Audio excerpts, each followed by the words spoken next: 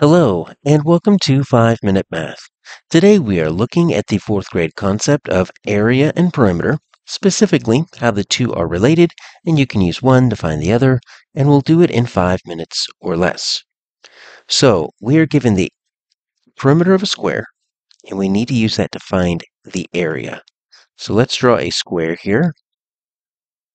What do we know about this? Well, we know that to find the area of a square, you need to multiply the side times the side. The area of a rectangle is length times width, but since it's a square, the length and width are the same distance. And then the perimeter of a square, normally it's double the length times double the width, or you can add all four sides, but since they're all the same length, it's going to be side plus side plus side plus side, or 4 times the side. So the perimeter is 32. So that's going to be 32 centimeters. So let's use this right here. So 32 centimeters is going to equal, since that's the perimeter, 4 times the side. So think of that as like a fact family. 32 equals 4 times what? Well, if I were to think of an inverse relationship, I can say, well, 32 divided by 4, that's a fact family, is going to get us that side right there.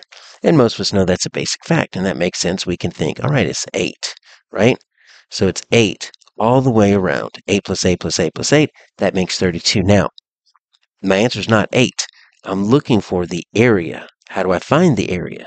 The area is, remember, the side times the side. So the area is going to be the side times the side. In this case, it's going to be 8 centimeters times 8 centimeters. So that's going to equal 64. And remember, we're dealing with 2 centimeters, and so we multiply them, so it's going to be 64 square centimeters. So we have a rectangle now, and they're looking for the perimeter, but they give us the area, and they also have to give us the length, because if you just have the area of a rectangle, you still don't know the dimensions, because you can't guarantee that all four sides are the same, like you would in a square. So let's draw a visual to help us out here. That's our rectangle. And let's write what we know about perimeter and area. All right, so area of a rectangle, you can write it two different ways. Length times width, I like to do a capital L just because a lowercase l looks like a 1. Or you can write base times height. Typically we'll do a capital B, lowercase h, not sure why, but length times width, base times height, same thing. One side times the other side, as long as they're the two sides that are different lengths. Now, the perimeter, you can add all four sides, but you can say double the length plus double the width. If you really want to just add them up, it would be length plus width plus width. But as you can see here, right, double the length is this right here. Double the width is this right here. So what do they give us? They're looking for the perimeter. They give us the area. So inside we've got 48 square meters. I'm going to write square meters like that with that little exponent too. That's going to be a little bit more common up in the upper grades. So you've got 48 square meters, and they have to give you one of the measurements. Because 48, it can be, a 12 times 4, it could be a 6 times 8, it could be a 24 and 2, it could be 48 and 1. There's a lot of different ways to get up to 48, even 16 times 3. They give you the length of 4. So let's put that right here.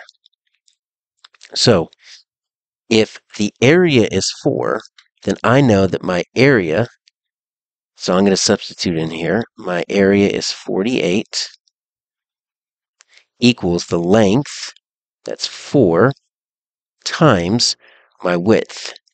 4 times what makes 48?